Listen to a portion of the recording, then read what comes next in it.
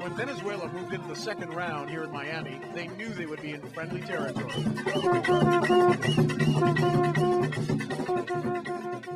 This city's vibrant and vocal Latin American community really knows how to bring the music and the atmosphere.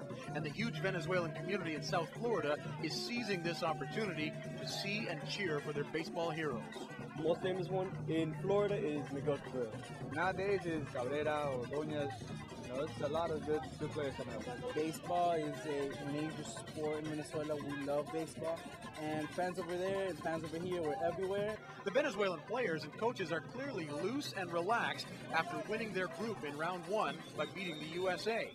They opened with a victory here over the Netherlands in round two, and they appear to have some swagger as they continue through the second round, looking for a berth in the semifinals in Los Angeles on the weekend. Yeah, overall, I think we play good, and we're pretty confident in the second round, and we're just gonna try to do whatever we did in the first round. Just play as a team and do the little things. This Venezuelan team is quite a gathering of baseball talent. More than 15 players on the roster are major league players, many of them superstars like Andy Chavez, and representing a country that loves its baseball and follows very closely the fortunes of these players and how they do in the major leagues. And that country certainly will have high expectations of these highly paid players now that they've pulled on the Venezuelan national uniform. You feel some pressure? High expectations. They expect you to win. Yeah, I mean, not a pressure, but we know it's a big responsibility. Got this name in the jersey, so we work hard and trying to do everything we can to support our country and put our name on the top. Andres Galarraga knows a thing or two about this game. He played 19 major league seasons and clubbed 399 home runs in his day. As he keeps an eye on the Venezuelan hitters and their technique, he likes the way his team is looking. The unit those people have right now is amazing. It's unbelievable.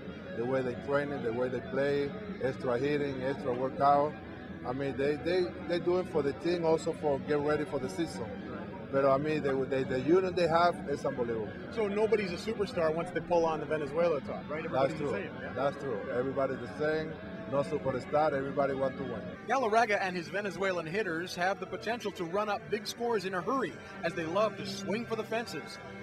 But they ran into some clever pitchers at times against the Dutch and only won by a score of 3-1. So the feeling is, if the party's to continue beyond Miami and on to Los Angeles, the Venezuelans will need pitching, defense, and base running to be excellent as well. Brendan Connor, Al Jazeera, Miami.